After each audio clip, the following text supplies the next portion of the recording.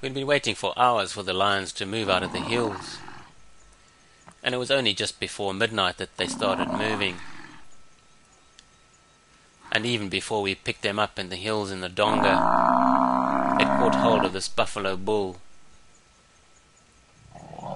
And when I managed to get sight of them, it was just Manyari and Magwaza. But the bull was down and they were standing at its rear, although I couldn't see much. Eventually we managed to maneuver around into a better position and get the lights on the situation. And by then, Manyari had already got the buffalo bull by the nose.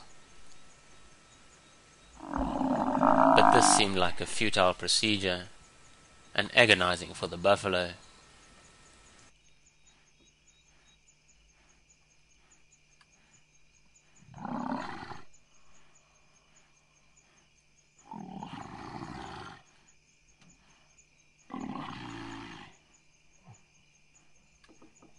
Still.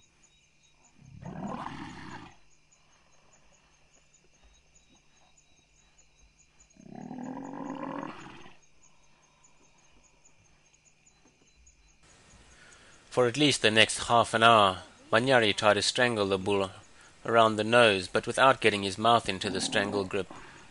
She wasn't getting anywhere, as the buffalo could still breathe. I had my daughters with me, and they were shocked at the whole scene.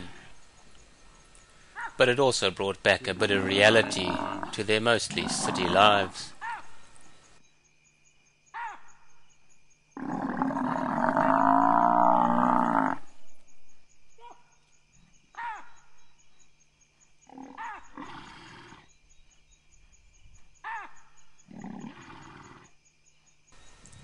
Eventually, after about half an hour of this gruesome work on the buffalo's muzzle, he eventually died.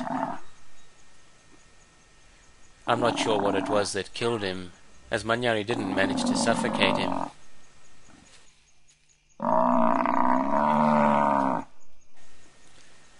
I wonder how the two lionesses managed initially to immobilize the buffalo bull, as he seems to be in really good condition,